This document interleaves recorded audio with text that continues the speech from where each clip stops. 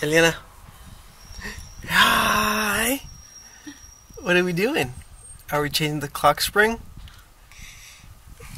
The clock spring install for this one is a little bit different than the Jeeps with the JKs with from 2007 to 2010. 2011 got the new interior, but it has the old it has the 3.8, and then 2012 and newer they got the 3.6 and the new interior as well.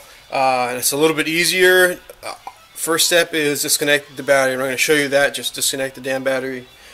Second step is you're going to get a 10 mil. I got an extension. It's about 2-inch extension. I'm going to show you where the bolts are at. Alright guys, this is the end result of all the tools that I use, but I'm going to put this in the beginning of the video so you can see what I ended up using. So bought several T20 screws and sockets and whatever. I use this one the most. All different styles. You got the 10 mil for the battery to disconnect it. You got, I believe this is a 10 socket for the 2 side bolts.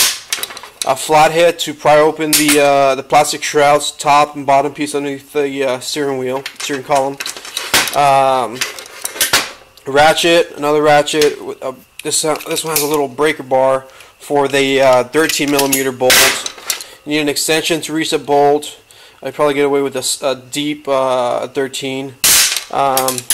Phillips screwdriver to remove the screws from the turn signal and the wipers. And I ended up using PV Blaster because that bolt that holds the steering wheel in place was seized in there pretty good. And I used my little puller. I only need to get this little you could have probably used a steering wheel puller too, but I used this little hook, hooked it on the middle there, and then with the hammer here I just banged on this end and then just pulled it straight out. A couple taps and it was out. Alright, front of the steering wheel, there you go. That's the 10 mil right there that you want to get out. Alright, there's one on the left side and then one on the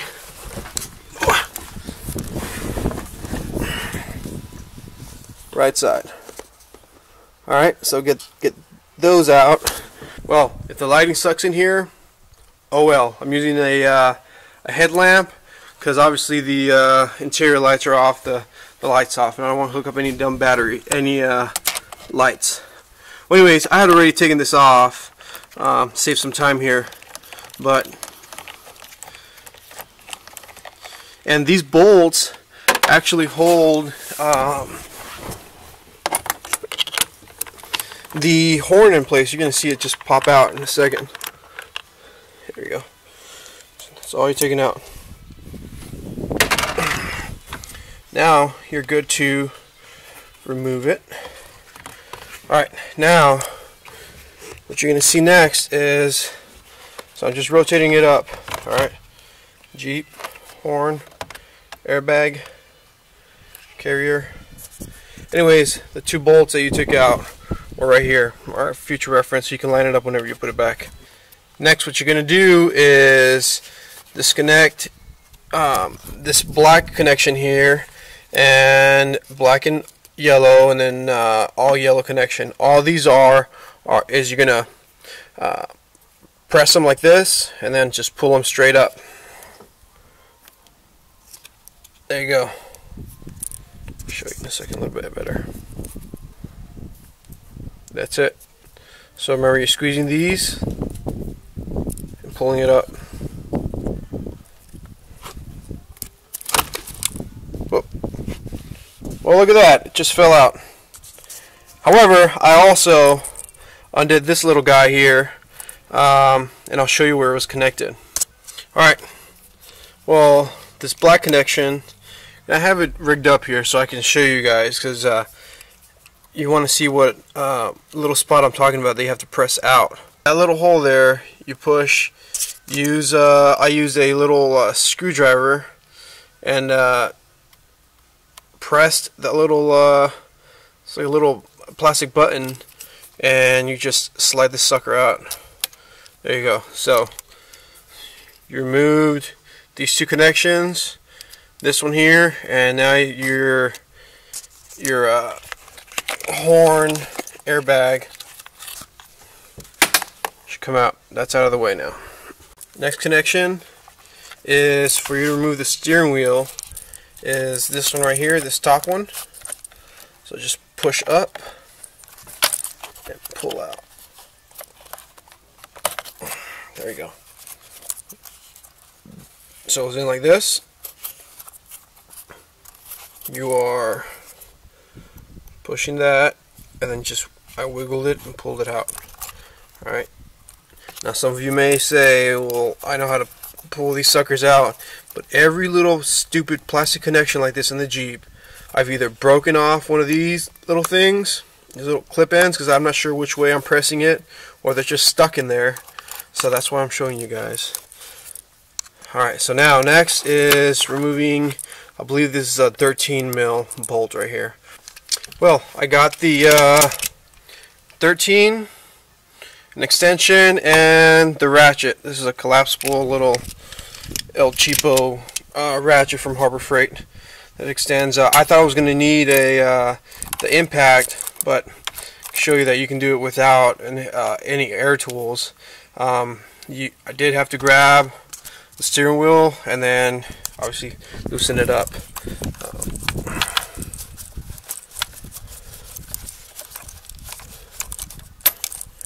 There you go. Put it in the box. There's only 3 bolts in that box so far.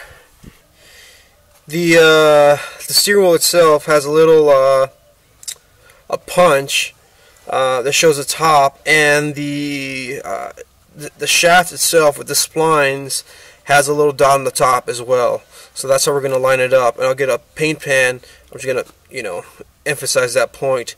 And there's splines on the steering wheel. There's a small gap on the bottom, and there's a big gap on the driver's side. So it's just going to show us where, the correct way to put it back in.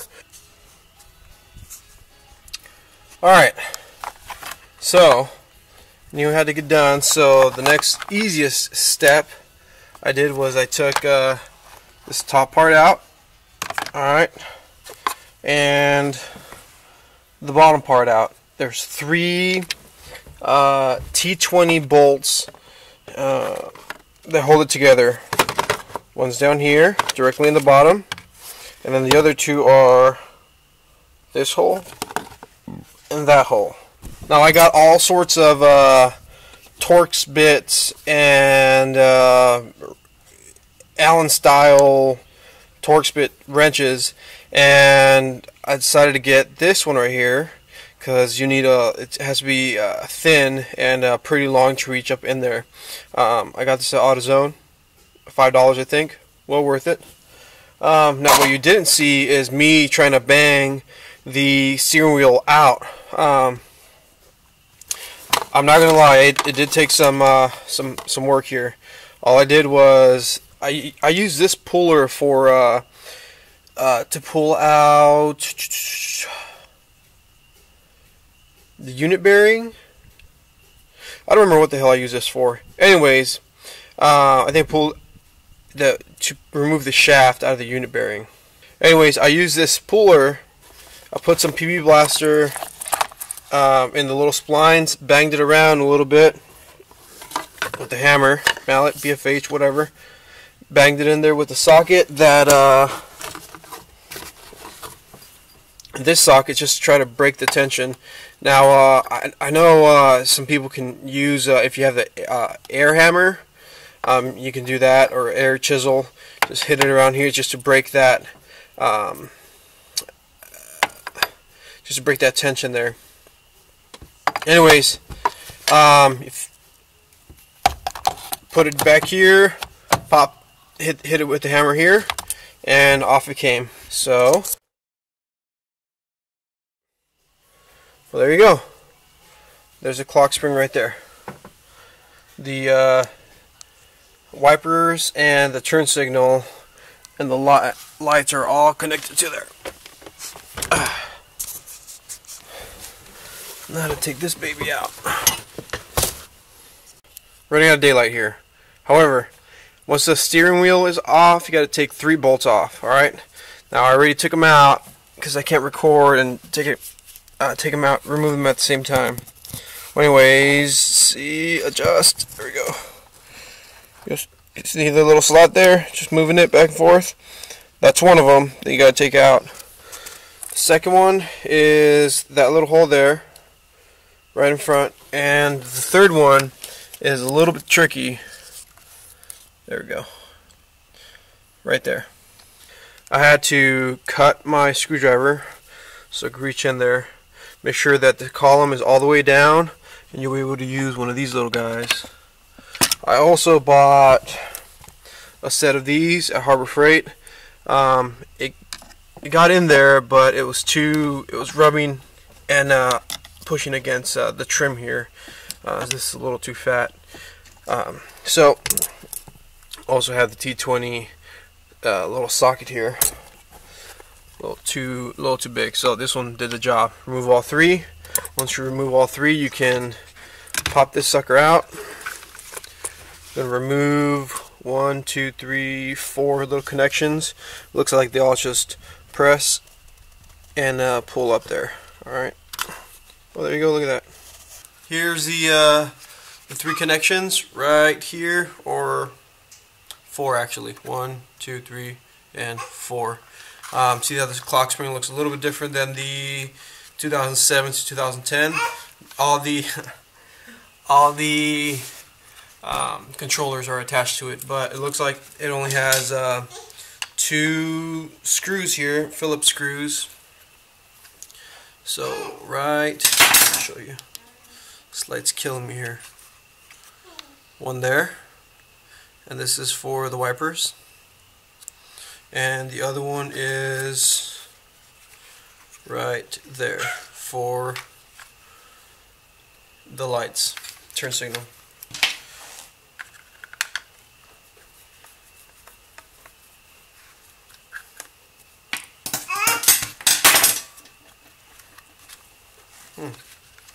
Look, it does just slide out. So I'll show you the camera here. Literally just slide them out, and there's a connection. Surprise, surprise. Actually, it looks like you can leave the connection, leave these wires attached. Let's see, take the other screw out.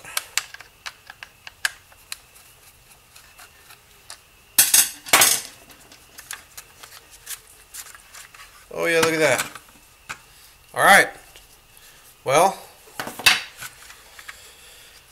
this is crap. Jeep needs to come out with something way better than this. Alright, now to open the new one. Still in the box. What's up, love?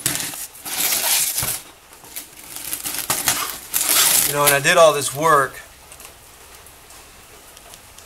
without even checking if I had the right clock spring in the box.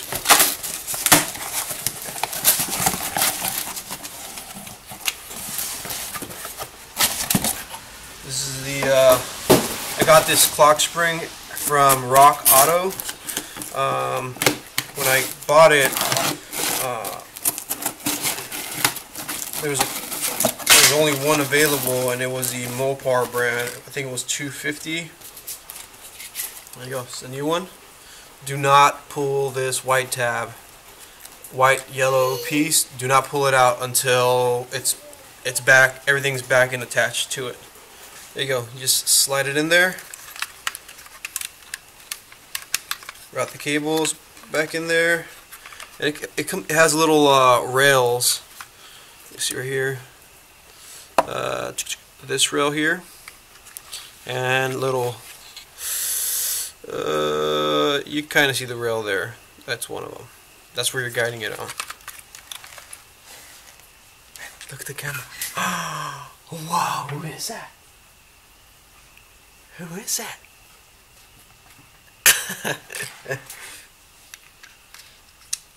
I know I didn't make a video of it, but Ileana helped me install the rear license plate relocation bracket that comes with the little light.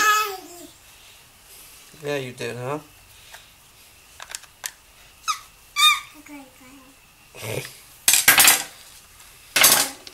Alright. That's tight. That's tight. Put the cables back in there. We're done out here. Let me cover everything that I just did. Connected the 4 electrical connections on the Clockspring. Slid the Clockspring back on there. Put the 3 bolts back on there. 1, 2 in the back here. And then I snapped this shroud back into place. I'm not going to put the bolts yet, just in case something happens and I got to take it off again. But that way I don't have to put it on around the steering wheel. Alright, next is steering wheel. Alright guys, we're pretty much just putting everything back together. Tighten up the bolt. It's a 13, remember. Slid the steering wheel back all the way. Tighten up the bolt. I'm going to go ahead and connect this cable here. The one goes in the middle. But first, now you can remove this little plastic piece. White one, remove it, and then you just pull this one out. There you go. Lift it up and then down, and should be good. Alright, and these are all new connections. Came with the Clockspring. The old one was kind of rusty. Alright, so now we got to connect the horn back on there. See if it works. Alright guys, well, everything's back on. I tightened up the 2 bolts that hold the horn and airbag. Tightened those up. Remember, that was 10 mil. And then there's 3 screws that hold these 2 upper and bottom little plastic shrouds. One of them doesn't look like the other 2. The one directly underneath looks like the ones that hold the Clockspring in place in the back. I actually started taking stuff apart to figure out where it went, but it goes on the bottom. After that's done, hook up the battery, and before I turn it on, one of the things that was on was the airbag light was on, and my cruise control was not working. So here we go.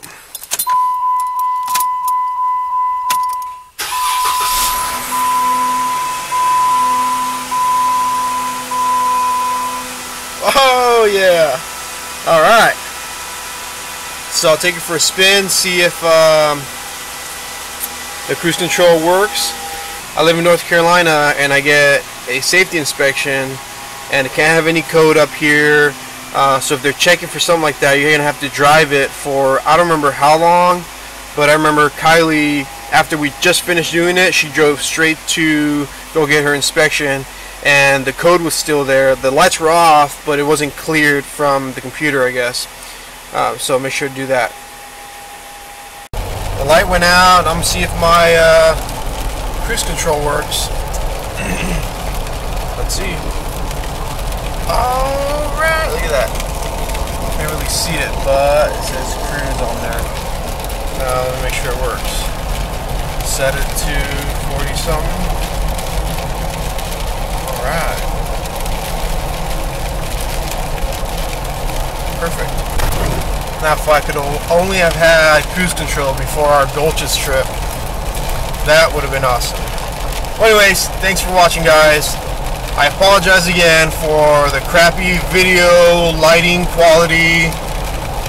You know, I wasn't going to make a video, but the only other video out there for this model Jeep, the dude spoke broken English. I mean, my English is bad too, but and he was driving a right-hand drive JK, so I don't even know what country he's from. But thanks, guys.